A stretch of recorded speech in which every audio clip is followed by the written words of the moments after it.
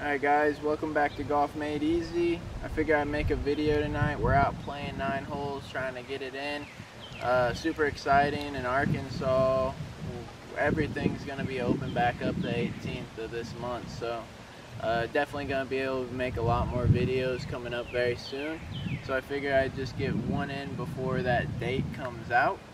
I wanted to explain to you guys, I have so many students come up to me and complain about how they can never keep their driver in play. If they could, their life would be so much better. They would go from a guy who shoots 95 to 85, which is a huge thing. So I wanted to give you guys a couple tricks that helps me on visualizing my tee shot, because the golf courses actually set us up for failure, and it's really important to recognize that they set you up before you even tee up your ball. So most of the times these tee boxes right here are never angled down the middle of the fairway. Like right now, they're actually angled down the left side. So if I tee up my ball and I set my feet up square to this tee box, I'm going to probably hit this tree. And if not, I'm going to realize that I'm aimed this way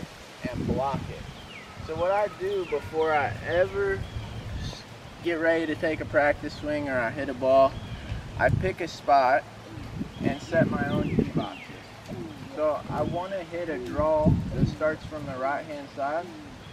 When I set up, I'm going to make sure that I'm walking up from behind the ball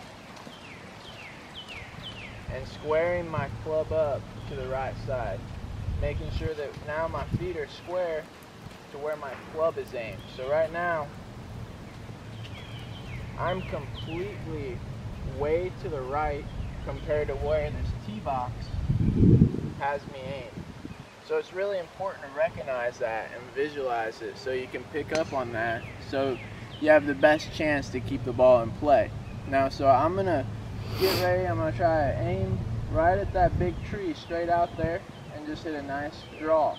The last part is after you pick up on this visualization, now you got to execute. So it's not good enough to just set up and aim that way. Now when I go to fire my club, I set up to that tree and I get ready to fire. I need to make sure that I'm firing this club to that tree, and understanding that I'm going to let my hands roll over to create the draw, but it needs to be to the tree. So now that I've recognized that, I've pictured what I want in my head, I might not do it. I'm not gonna lie, that might not be the result, but I've at least given myself a really good chance, and I've made my own plan. So I'm gonna try to execute this for you guys, and I'm gonna give you one other trick that might help you.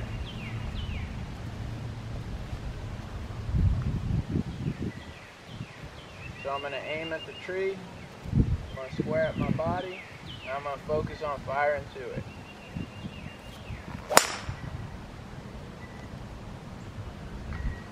So I hit a draw that started at the tree, but I overhooked it. So, you know, the plan was solid, but I overcooked my hands a little bit, so it was too big of a draw. But if it was a little bit softer, that's what I wanted to do.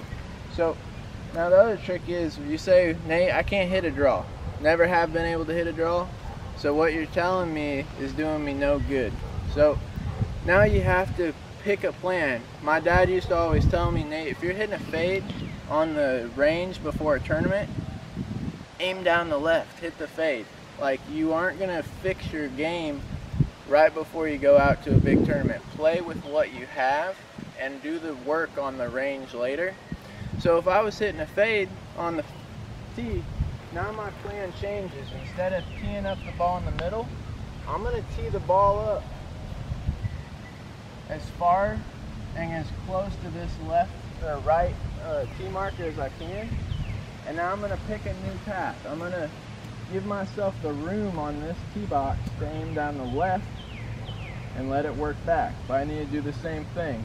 I need to square up my body to my target, where I want the ball to start, which is down the left side.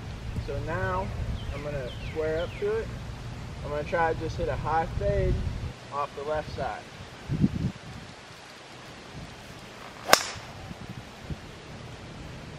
Now the draw was no good, but I can say I couldn't have hit that any more perfect. So that started right down the left side and faded right down the middle. And those extra things that you do to make sure that you're giving yourself the best chance, those are the things that are going to make you a better golfer. Visualizing is so important, especially when you're picturing a shot. Make sure you're picking your target and swinging the club through to it. Have a great day.